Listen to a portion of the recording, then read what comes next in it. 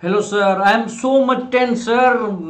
Exam in 1 month, and I don't know how to prepare, what to prepare. Sir, please help me. This type of questions are coming in our students' mind, and today we are going to solve all that question, guys. How you can prepare easily in this last 1 month, and how can you score 90% marks in mathematics. So we are going to solve all your problems for maths.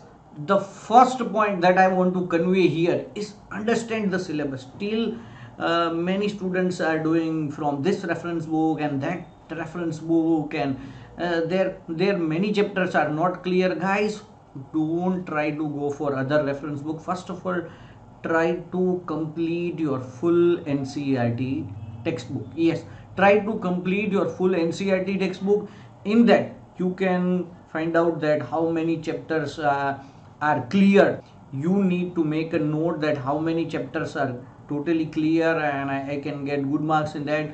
How many chapters I need to practice and everything. First of all, you need to find out that, and whatever chapter you know properly, first try to revise that, so that will increase your confidence. Now after that, the chapter which are medium, means you know some part and you don't know, try to clear that chapter with the help of many YouTube channels are there. If you are having any doubt, you can watch my videos also. I have made quick revision chapters also video, so you can see. I will give the link in the description. From there also you can see that. And at last, prepare for the chapters which you don't know. You need to prepare, guys. You need to prepare all the chapter. It's not like that you skip any chapter. So then you need to prepare, and just prepare from NCERT. Don't go with any reference book, guys. First thing you need to do is to prepare from NCERT. Second thing, you need to highlight all the formulas and theorem. What happens, many times when I give surface area volume questions to my students, or area related to circles, they don't know the formula, and they had practiced a lot and they don't know formula. So try to by heart that all formulas very properly. If you know formula, then and only then you will get the answer. Don't try. I have seen many times students are writing wrong formulas and they are not getting marks. So first of all, the base is this formulas and theorems and concept. You need to make a mind map. I think now in many books mind maps are given to you, so you can prepare all that, or revise whenever you want to give exam. Before that, you need to revise that one time, all the formulas and theorem. And if you are having doubt in any of these chapters from NCERT, then first of all you need to clarify that by heart all the formulas and theorems, and then clarify the doubt. Yes, what happens generally, student, if they are having doubt, they leave that chapter. Don't do that, guys. You need to prepare all this chapter, and you need to clarify all your doubts. And nowadays many reference books are there, many YouTube channels are there who are teaching in Hindi also, in English also, in your mother tongue also. Please try to watch their videos and try to understand that concept. Introductions are also there, so you need to practice. Now one more thing, after doing this, the main problem that I am facing is, when you watch this type of videos of mine, or any other teacher is explaining that work hard this and that, then you all do start that, but do it for only 1 or 2 days, guys. Consistent practice. Yes, most important part is consistent. Every day minimum 1 hour minimum, I will suggest. Why? Because here you need to write and practice. Don't learn, write and practice this all things. Don't just see that I know this. If you know, then also you need to write down and practice from NCERT. First, make your base clear. This is your base, guys. If your base is clear, once your base is clear, then we will go for other things. Okay, so first you need to make your base clear. Don't go for any other reference book. First part is this. After that, you start with any sample paper book or previous year papers. What is the problem, guys? What I have observed in my 15 years of teaching career, that whenever one single chapter test are there, Students are preparing so well, and students are getting marks, very good marks. But whenever I take test of 5 chapters together, they are not able to score that much. Why? They got confused, because when one chapter is there, they need to prepare only 2 or 3 formulas, and they can score good. So why after NCERT directly I am suggesting you to solve this? Because here all chapters will come together. Secondly, here in sample paper, how they can ask you for 1 mark questions of 1 mark, how 2 mark, how 3 mark, that everything you will come to know from this. So try to start solving sample papers. Okay, many publications are there. You can select any publication and start solving. And previous year papers also, if you are having, you can start preparing. Written practice, written practice, guys. And when you will do this practice, many doubt will arise, many doubt. Okay, so that doubt need to be clarified by your school teacher or coaching class or YouTube or anywhere. You will get solution of that questions. You need to solve and understand that where I was lacking or what was the solution, and highlight why you were not getting the answer, where you were doing mistake. Everything you need to keep in mind, and next time whenever that question comes, or that type of question comes, you need to do it correctly only.